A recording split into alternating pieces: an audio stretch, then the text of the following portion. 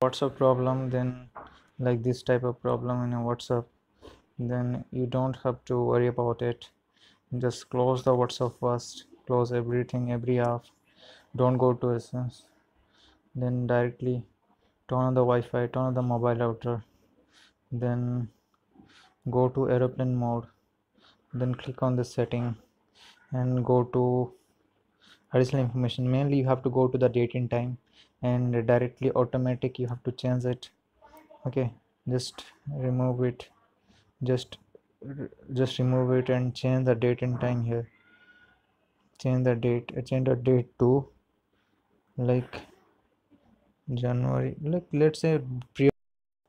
So here I got the reboot. Okay, tap to reboot. You just tap, it's reboot. Everything is done. Now you have to turn on, don't turn on your network, just don't turn off the aeroplane mode, just turn on the Wi-Fi. Okay, that's it. After the Wi-Fi, you have to turn on the WhatsApp. Okay, now your WhatsApp is working fine.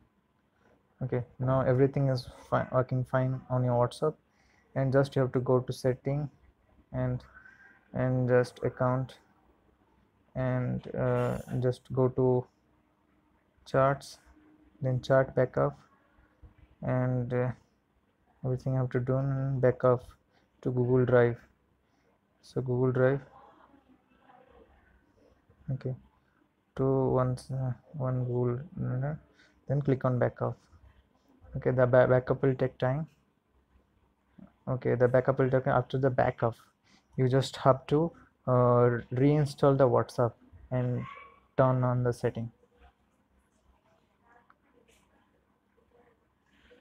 Okay, you prepare the Google Drive backup, and after that you have to just reinstall the WhatsApp, and first add the Google, then verify, then add the Google and take the backup. Then all the chats and everything, media, video, is everything is safe. That's the method. Go on and don't worry for that. Thank you.